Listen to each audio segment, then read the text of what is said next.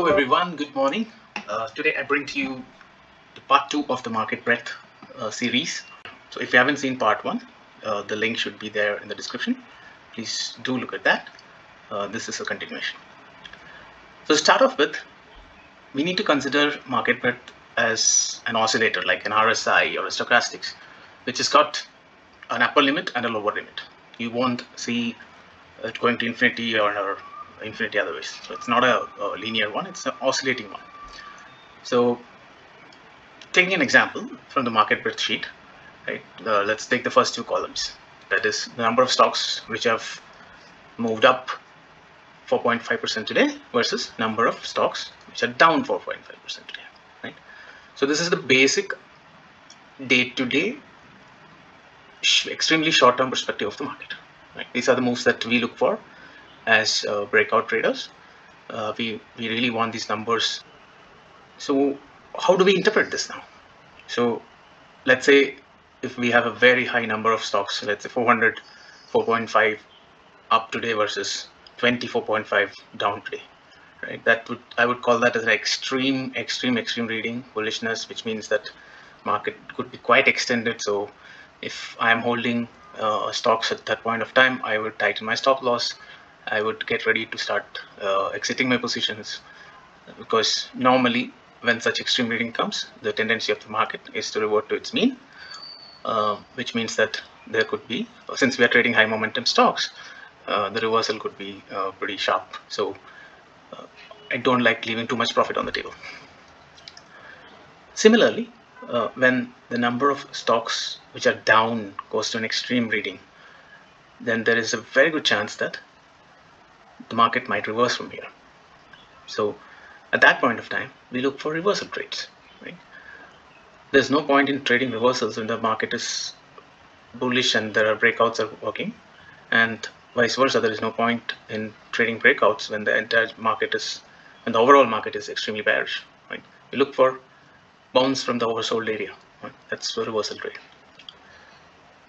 And let's say if they both are somewhere in the middle, like in 70s, 80s, both of them are same numbers, and that means that the market is choppy and it's sideways. Breakouts might work, reversals might work, but what essentially you do is you reduce your expectation. So maybe if you're a 5-hour trader, you might want to reduce to 3 hour during this time frame, right? And a lot of 2022 was this. In the same way, the other columns in that sheet can also be interpreted and keep a time frame in mind, right? So for example, if it is number of stocks below the 50-day MA, you're talking about a slightly longer perspective, a 3-month view of things, right? So that is, and you can extend it up 200. Another breadth oscillator that you can look at is number of stocks which are making 52-week high versus number of stocks which are making 52-week low. So now we'll look at how does this actually behave. It's some numbers, I don't understand what's going on. The best way is to look at, let's look at the index chart. We will look at the Nifty chart here as a representative of the entire market.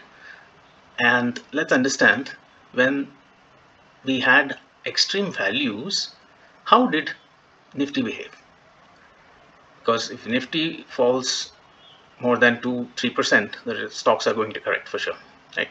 So let's understand, let's walk through 2022 as an example, and let's identify how I had interpreted the values which were coming out for these numbers and what steps did I take.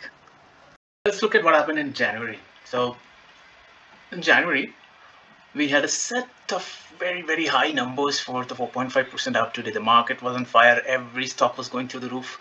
And whenever you get such continuously stacked greens, you need to understand that these are getting into the extreme values. If you look at the negatives, they're going down and these are going up. And the number of stocks up 20% in the middle, so slightly medium perspective is also getting heated. And so let's understand what happened in the market. So the market breadth sheet is already telling us things are getting heated in this week. So let's understand how the market worked.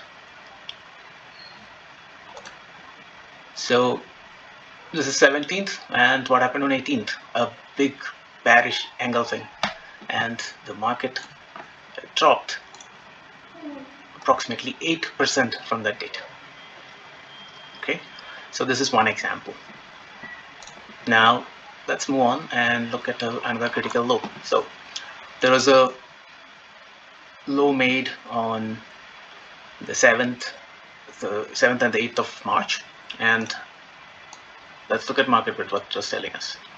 So you can see the market breadth was having extremely oversold readings. So the number 4.5% down was really extreme, and this was very oversold.